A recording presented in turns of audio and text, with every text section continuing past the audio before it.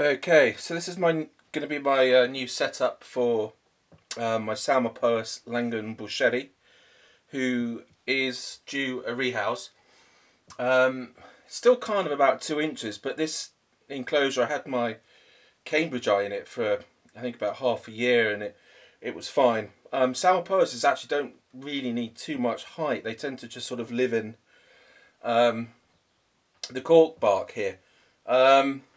But I think it's 10 inches high and 10 inches wide, so it's, you know, if the Langenbucheri gets really big, I'll rehouse it in, say, 6 months time from now, but it'll be fine for now. So I've got a little plant here. I can't remember the name offhand, but hopefully that's going to grow up.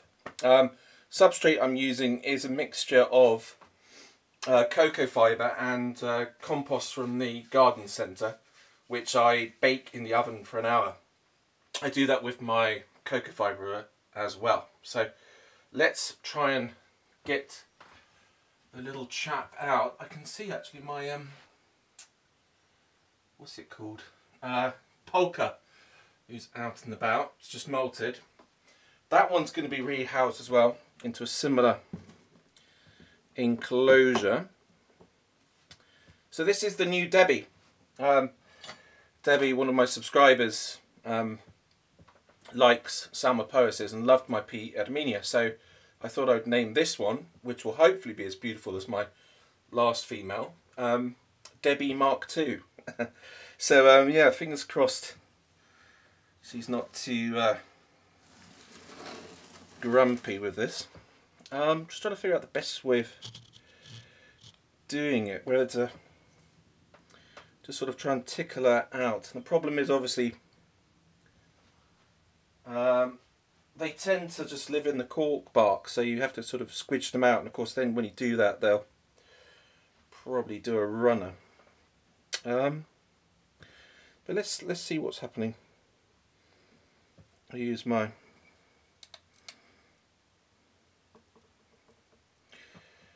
where is she or he?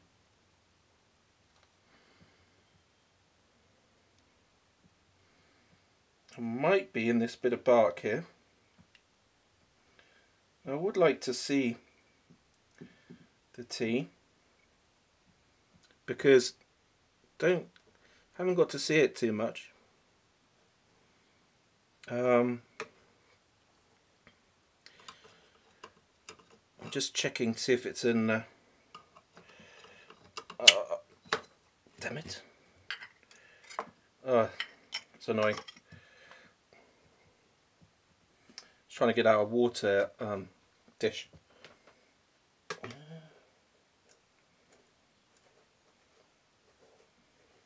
No, it's not in there, so it must be in the cork bark,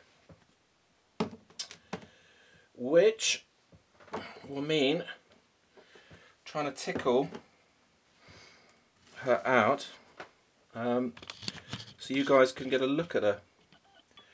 That's still in focus. Right, what I might do is lift this up a bit so we can get a bit of a close-up. I perhaps should have thought this before I did started it, but now we've started, we will finish. I'll just need the extra one. So, now we should be able to see better, which we can. Zoom in a bit more. Right, let's see if we can find her.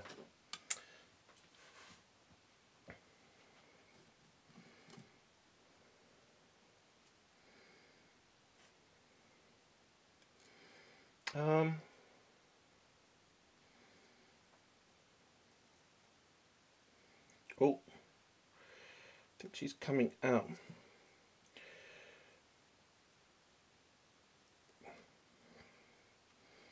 I don't particularly want to get bitten. Right, sorry, sweetheart. Oh, she seems to be up me. Oh dear. And now she's jumped. Oh dear. What are you doing? She's alright. No more jumping, thank you. And here is the new Debbie. Whoops. If she could stay still for a second. I can't seem to... Sorry about this.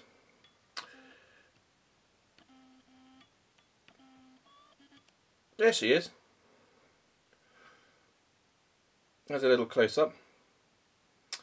So she's sort of okay.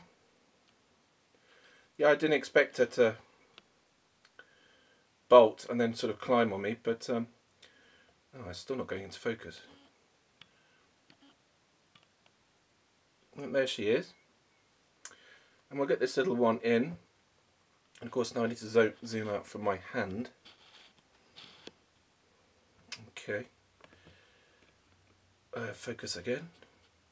It's a problem when you're using a camera, it doesn't really have a focus, but that's quite a nice little shot. So they're quite sort of purpley and golden. What I'm going to do is just stick her there, or him, and we'll go down inside that bit of bark.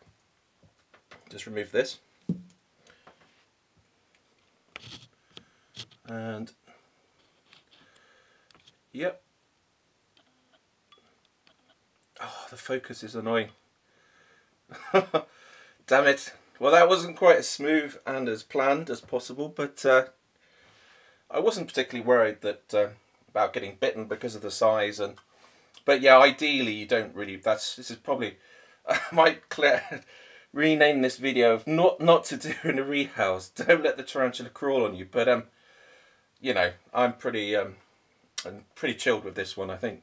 And also Pulcher, I'm not too worried about. Cambridge eye, when they're a bit bigger, yes, you don't really want them climbing on you. But when they're small, and I mean 2 or 3 inches, then it's still a risk. But anyway, I'm witching on. Hope you enjoyed the vid.